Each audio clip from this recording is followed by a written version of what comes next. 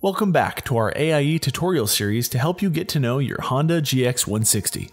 Today, we're going to be checking and changing the oil on our Honda GX160UT2QX2 with genuine Honda engine oil using 08207-10W30.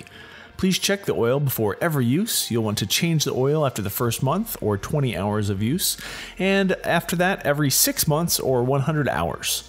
Before changing your oil, make sure the engine is fully cooled down and you have your 10mm 6-point socket and ratchet handy, as well as an oil pan. First, let's locate the gray oil filter gauge cap assembly.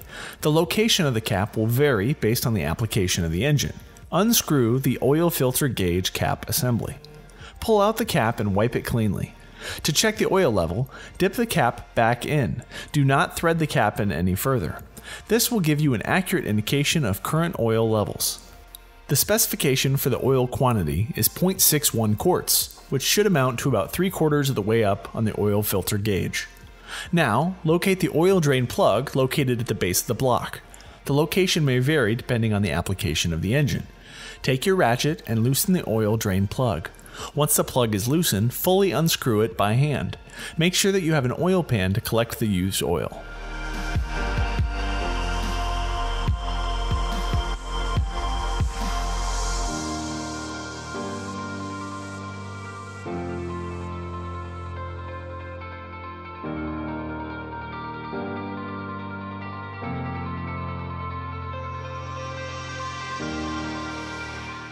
Reinsert the drain plug washer and tighten it by hand.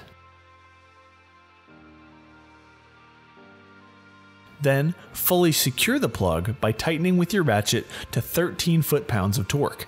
Do not over-tighten, otherwise you will crack the block. Begin filling the engine with 19.5 fluid ounces or 577 milliliters of genuine Honda oil. Always check the oil one last time after refill to ensure the correct amount.